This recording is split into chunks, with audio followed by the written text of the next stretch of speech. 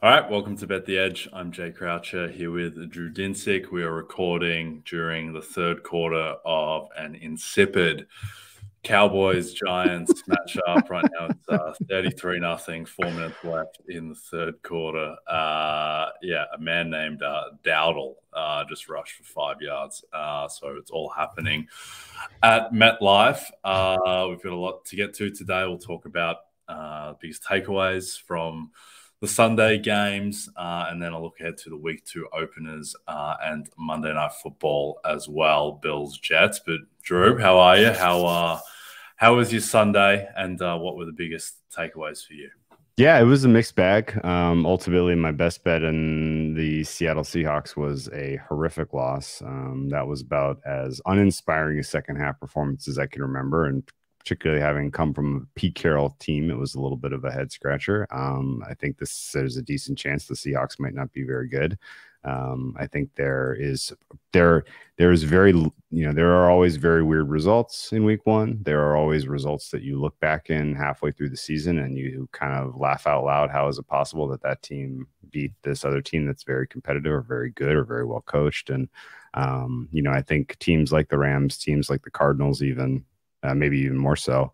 They came in and played some inspired football today after, a long off season of hearing about how not great they were. And I think, some of the kind of more consequential contests like Browns Bengals, really, really tough to come away with major takeaways, considering that, that the Bengals could and are likely were just impacted by the absence of Burrow in camp because of injury. And, there's still lots of questions to be answered about the Browns offense. And then, other kind of big consequential games like Niners Steelers, where the Niners are amazing. And that defense played like they have a bunch of future Hall of Famers on it. And, if you're going to go on the road and do that to a team that has, kind of good coaching and talented players, talented defense, then that really makes you sit up and take notice. And Brock Purdy looked fine. He looked cool as can be. He made some very impressive plays in that one. And, I think,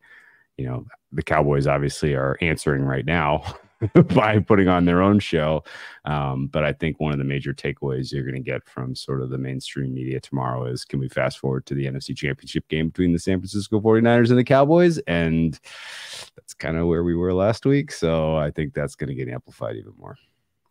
Yeah, I think the most interesting thing about week 1 is sorting out, what is real and what is a product of the opponent. Because, for instance, Philadelphia's offense did not look very good at all, but the Patriots might have a top 3 defense in the NFL, and maybe the Eagles are the same juggernaut that they were last year. It's just that they weren't able to show it today in Foxborough. I think a couple things. One, just after 1 week, I would be surprised if the NFC champion is not one of Dallas, Philadelphia, and San Francisco. I think the market thought that those 3 teams were a clear tier 1. I kind of came out of the Kansas City game feeling worse about Detroit because they really should have lost to a Kansas City team that was dropping everything in sight and didn't have Chris Jones or Travis Kelce.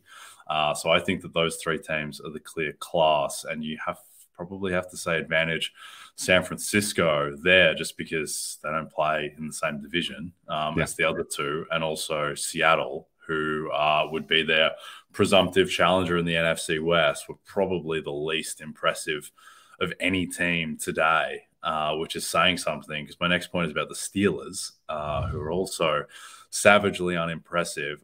I thought 2 of the most material things to come out of today were to do with quarterbacks in the AFC North, Kenny Pickett and Deshaun Watson. I thought they both looked terrible. And I understand that, Pickett is going up against an elite defense in San Francisco, which is probably a top 2, top 3 defense in the league. But, I mean, he was missing guys wide open. He had Deontay Johnson wide open for a touchdown down the middle, just missed it. He's making terrible throws. And it's 1 week.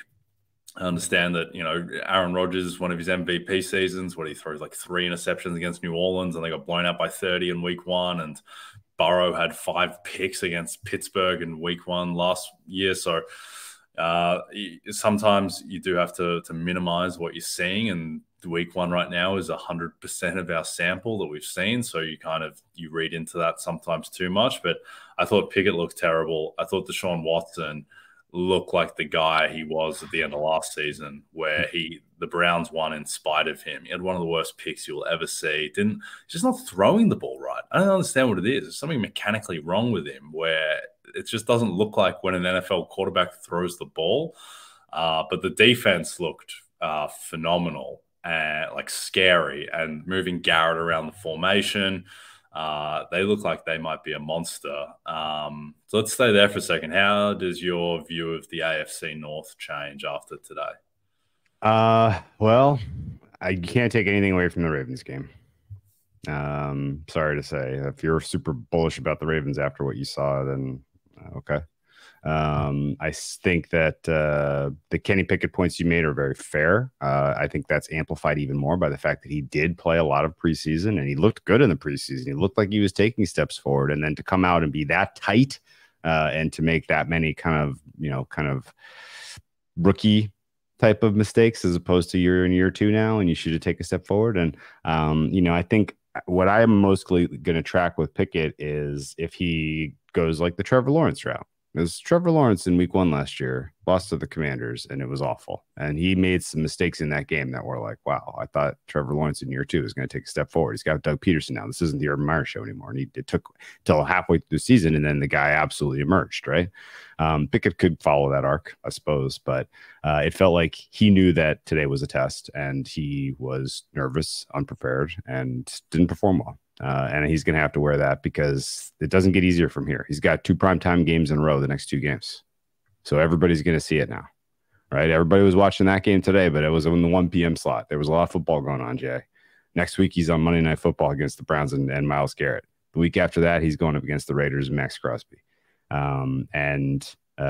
He may not necessarily find his feet until later this season, but it may be too late for the Steelers otherwise. And yeah, that's gonna do some damage to any kind of hopes they had of making a very, very tough playoff picture happen in a very crowded AFC North.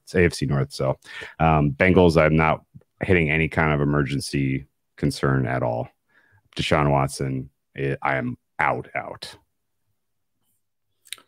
Yeah, he does not look right at all. And I mean, you're kind of just running out of rope for the idea that he's going to turn back into the Houston guy, because I mean, I think a lot of people were just throwing out the last 5-6 weeks of last season. I never really understood that. Like, he hasn't been injured. Like, why does he look this bad? Is there something wrong? And people would say that it's because of all the off-field stuff, and that's, kind of infected his play. But at the same time, like, he was, he had plenty of time to learn the playbook. He had plenty of time to practice. And the fact that now, after a training camp a year further removed, and he's still looking like that against the Bengals defense, which I think is perfectly solid, but certainly not the Cowboys or the Niners. So I think that's a concern. And Cleveland games are probably going to adjust pretty quickly to the under. On Kenny Pickett, we have Raiders-Steelers coming up week 3 on Sunday Night Football, which could be, who knows, might be a 2-0 Raiders team against an 0-2 Steelers team. Let's race through some of the other games. Tennessee, New Orleans is a very, very strange game. Ryan Tannehill was absolutely awful. Derek Carr was better, but still wasn't super impressed by New Orleans. And then the other one I wanted to touch on, Green Bay, Chicago. Now, people are going to be very confident about Green Bay coming out of that. I think that says more about Chicago the other way. Green Bay, Jordan Love was 15 of 27, and they averaged 2.9 yards per carry on the ground. I didn't think that they were ultra impressive. And I think it was more about the Bears just being, a total mess, where there was a lot of hype about the Bears potentially being a team that could go worse to first in their division. And I understand the upside just because of Fields and his individual upside, but I mean, they look like a bottom 5 team today. And if they don't get a result next week, and we'll talk about that, they're in trouble. But anything else that stood out today? No, I agree with your 2 takes there. Do not buy. I'm going to be very, very I'm going to need to see a lot more to buy the hype on Green Bay after that. So much of the, so much of what was added was, Aaron Jones on the ground after the throw, right? And there were some real clunky moments in that offense for Green Bay. Like, if they ultimately reach their potential, I think your call of LaFleur Coach of the Year is probably in very, very, very good shape. But yeah, they are absolutely a hold, not a buy. After what we saw today, and the Bears are a sell. The Bears look like a 4-win team. And if you can't cover that group of receivers, you're in a little bit of trouble in terms of how your pass defense is going to get exposed pretty regularly here. In the same sense, there were a lot of quarterbacks, good and bad, who had negative EPA per play today for dropbacks. It was a bad day for NFL passers overall. And yes. Some of that could be the scheme is changing everywhere. Some of it just could be, week one doesn't matter as much. And so it's, there's less concentration, less focus, less, more trying things out, and less, sharp players ready to play. Preseason's different. All of these things are factors, but, I certainly didn't see any kind of improvement in the passing game from Justin Fields. His rushing game was, a huge minus, which was a surprise. Some of that was obviously because Packers defense were making plays, creating fumbles, things like that. But, it still is a bit surprising. The Tannehill is worth pointing out, and I'm glad you brought him up. When you're at his stage of a progression as a quarterback and you play that poorly, that's a sign that it's maybe is over. And this was about as soft a test as they could have had. I know it's on the road, but he really wasn't under as much pressure as he will be when they go up against better pass rushes.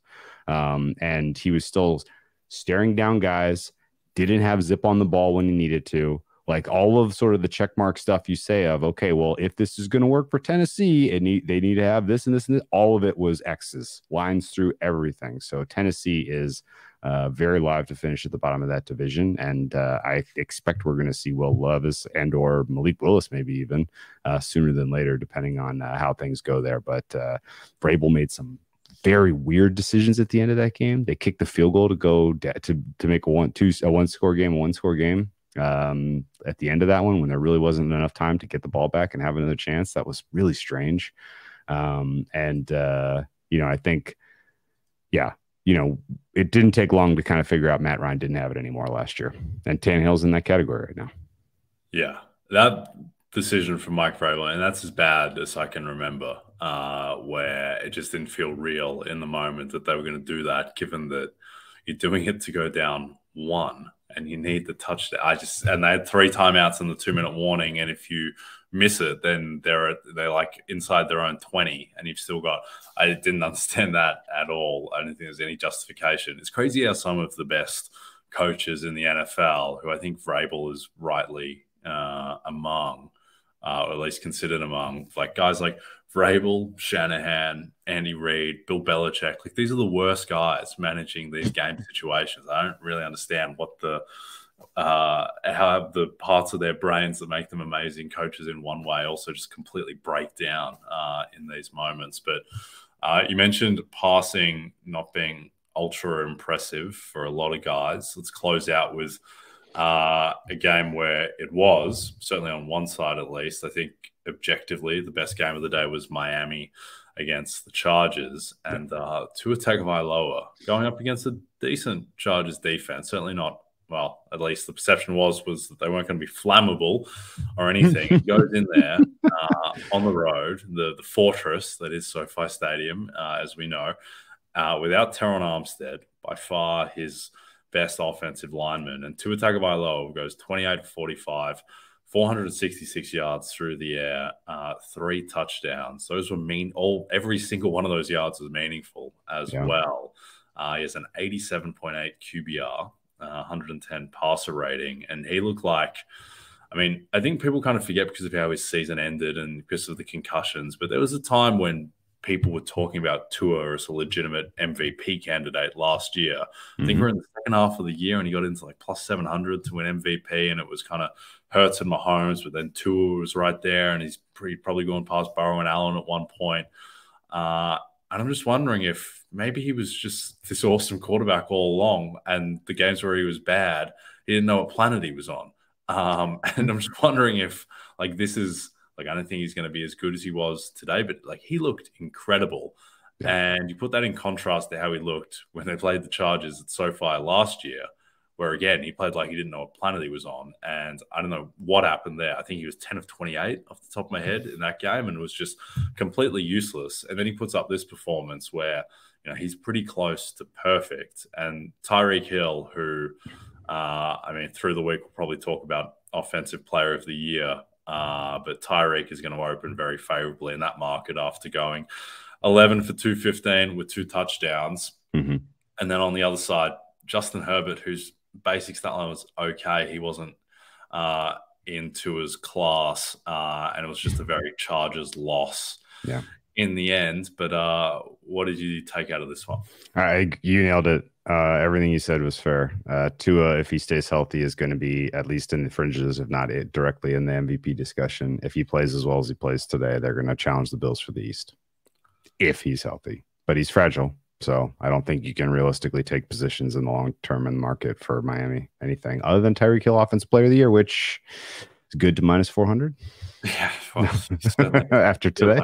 Locked up. Yeah. I'm glad I thought your takes on that game were right. And my opinion going into that game was, all right, Vic Fangio versus Kellen Moore. Let's see how this goes. That actually didn't really feel like that mattered at all. Fangio and the Dolphins defense were awful. I didn't think Kellen Moore did anything all that special, but Mike McDaniel versus Brandon Staley was a masterclass for McDaniel. And the Chargers are now all in with this team and this coach, and they kind of can't even really do anything about it this year. So best of luck to Brandon Staley and company in LA on competing in a very crowded AFC. Yeah, it's a good day for Patrick Mahomes, MVP, honestly, with Herbert losing in that division and Burrow going down, and Hurts won but wasn't good either. Tua was probably the guy who, well, he definitely was the guy who saw his stock rise the most. Lamar wasn't very good. Anyway, we'll talk about that market when we get to it. But before we get to the week 2 openers, this Sunday night, this coming Sunday night, AFC East rivals do battle in South Beach when Mac Jones, Bill Belichick, and the Patriots face Tua Tagovailoa and the Dolphins. Coverage starts at 7 p.m. Eastern, only on NBC and Peacock. It's going to be a good one. Perhaps better than the following week of Steelers Raiders, but who knows? Maybe the Raiders will be okay. Let's talk about week 2 openers. I'll just run through some of these. Eagles open 7.5-point favorites home to Minnesota on Thursday night. Totals 47.5. Chargers 3-point favorites at the Titans. Packers at Falcons as pick. Chiefs -2 at the Jags. Bucks -2.5 home to the Bears. Colts 1-point dogs to the Texans. Lions 6-point favorites home to the Seahawks. Bengals -3 home to the Ravens. And Bills -10.5 home to the Raiders. That's the 1 p.m. slate in addition to the Thursday night Eagles-Vikings game. Does anything jump out to you there as stunning? Well, I mean, the Tampa-Chicago market's going to be super fascinating to follow because people saw what happened with Chicago and have probably downgraded them. People obviously were hot on Tampa Bay. That was one of the hottest sides going into week 1. And then they win. They didn't just cover. They won, Jay. But it was at the behest of 3 pretty fortuitous turnovers. So it's questionable if they can continue to do that. But if that comes off a 3 by the time you're listening to this, I won't be surprised. Similarly, that Atlanta Green Bay is going to be one that I'm going to watch carefully because Atlanta is rostered to really give the old way that Green Bay played defense fits. They get real physical. The two-handed, the two running back approach of Algier and Bijan Robinson, fresh legs coming at you all game long makes Atlanta a very fun second half bet, by the way, if you didn't already know that. And I did think their defense contributed somewhat to keeping the overmatched Panthers in the 10-point range. So Atlanta's the side there for me, just based on matchup, and Green Bay potentially closing it as a favorite. Really? They're that good now that they're road favorites? that's an eyebrow raise for me. So that's the market I care about the most. I think the Chargers probably could pick their score against the Titans. I don't think that the Titans are going to be all of a sudden able to find anything magic offensively with what they are running out there.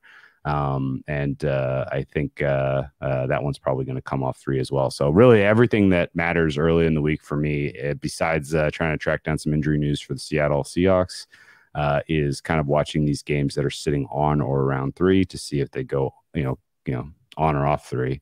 We didn't even mention Denver, but Washington is on the Denver side of 3.5. That was a popular bet against this last week in that range. Asking Russell Wilson to win by more than 3 points, even at home, even against a bad team, as we know from watching today, is not necessarily a guarantee. So, I'd say I would not be surprised if the people who have very, very cold feelings about Denver go back to market and take those 3.5. So that's my general sentiment of where things stand with the openers. Does all that check out to you? Yeah, I think so. I was surprised that the Falcons aren't favored there, even though it's pick. It seems like it's skewing to the Packers slightly favored. I would have thought that was going to be Falcons -1 or so. So it doesn't matter a ton, but just would have thought that the Falcons would be favored there. Though Desmond Ridder did not look great. Terrible. Not look good at all. So that's terrible. A little bit of a red flag for their season, though. Again, they don't play any good teams all year, so we may not.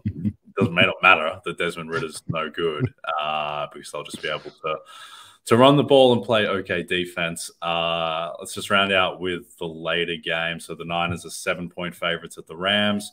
Cowboys 3-point favorites home to the Jets. That might move a bit now. We'll see how it goes. Tonight goes for the Jets and Bills. When you're listening, Broncos -4 home to the Commanders, Dolphins -2 at the Patriots, Saints -2.5 at the Panthers, and Browns -1 at the Steelers. What do you think of that Cleveland-Pittsburgh line?